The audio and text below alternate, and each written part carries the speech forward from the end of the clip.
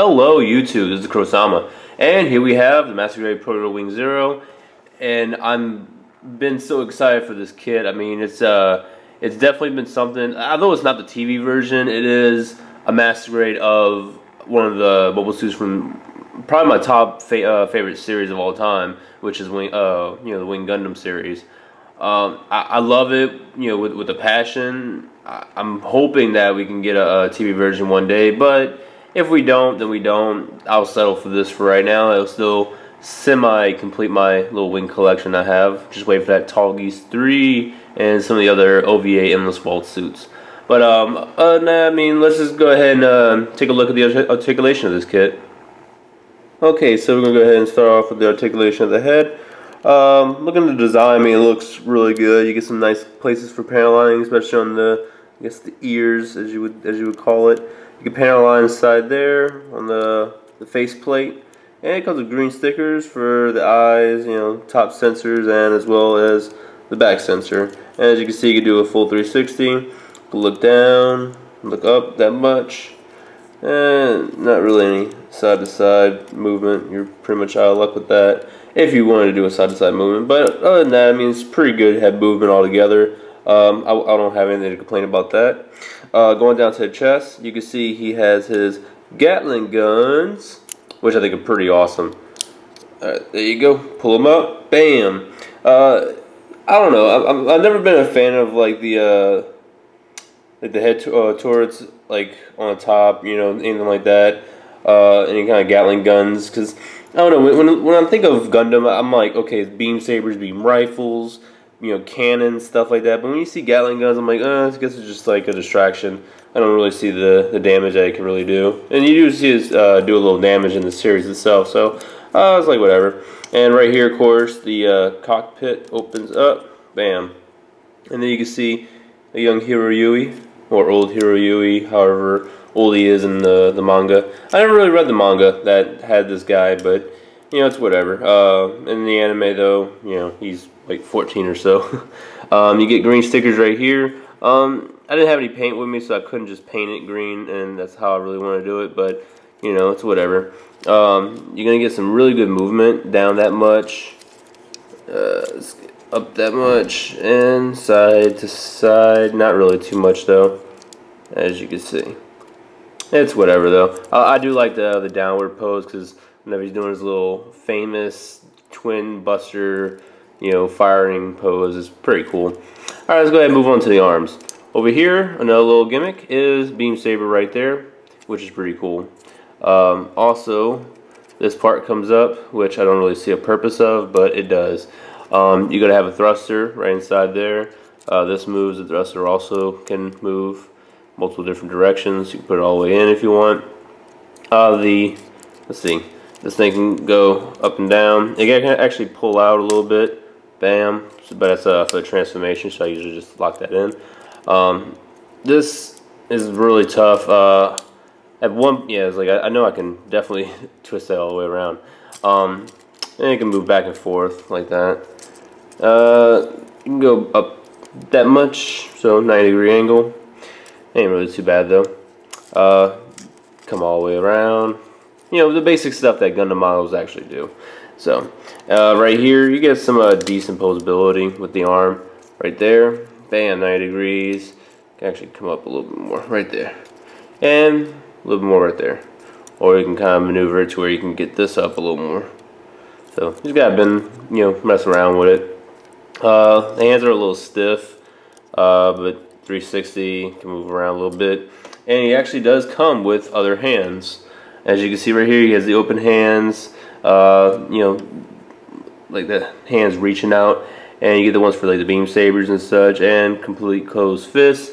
And then these right here are the gun trigger hands.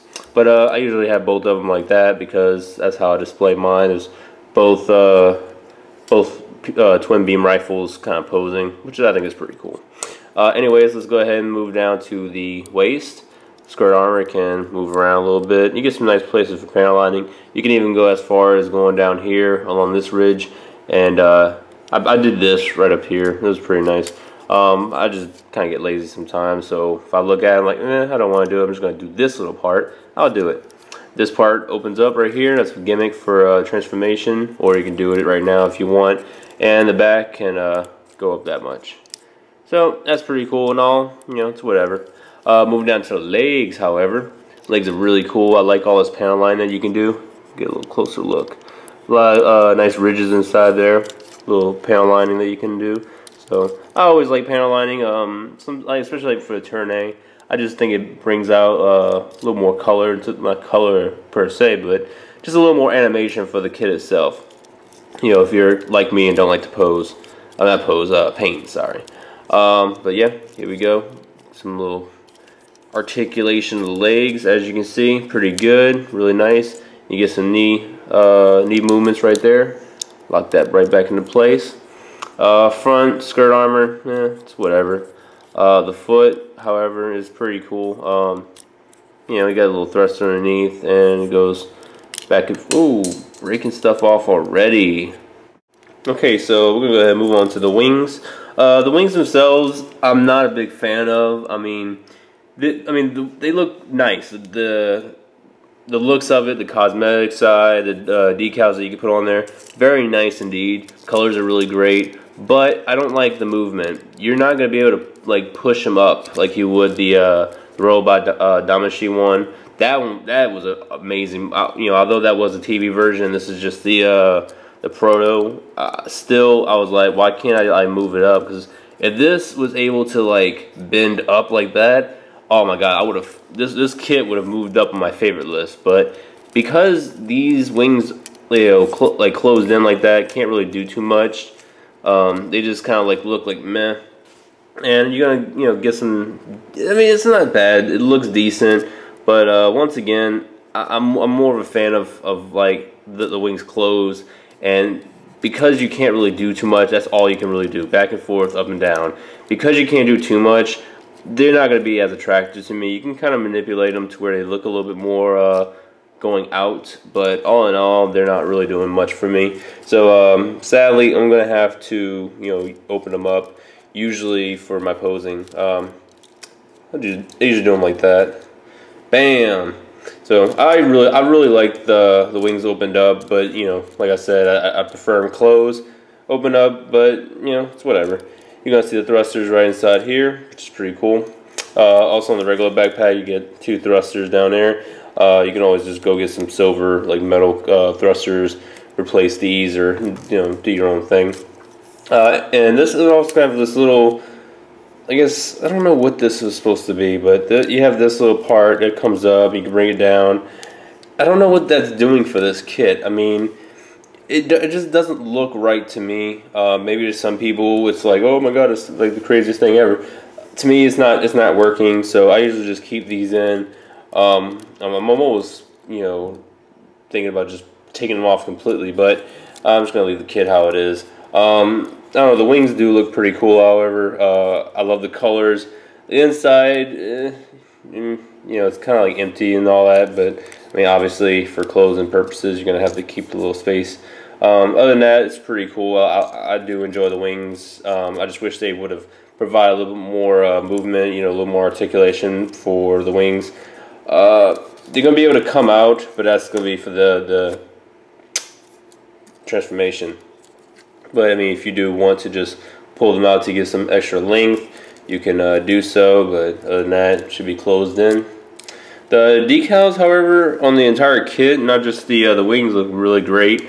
I love the Gatoki style stuff. Always gets me. I mean, I started building I started doing the decals on the X2, the Crosswind X2, and I just gave up. It was way too much. You know, I'm glad these aren't water slides. I probably wouldn't put as many as I did on here. I just went ahead and all of them that the manual told me to do, I went ahead and did. Also, you can have some really good places for panel lining and all that, so that's always good. You know, plus. And I love the the green little piece clear part right here with the reflective sticker. It looks pretty cool, especially when some light hits it in the right angle. It just looks like it's a LED inside, much like the Gundam Age kit, how that was. That was freaking awesome. So, other than that, guys, I mean, this kit is freaking awesome, and I recommend it to anyone who loves Wing, anyone who loves Gundams in general. So that's it, guys. Thanks for watching, and be sure to watch the next video, which is going to be on the weapons and transformation. So that's it, guys, and I'll see y'all later.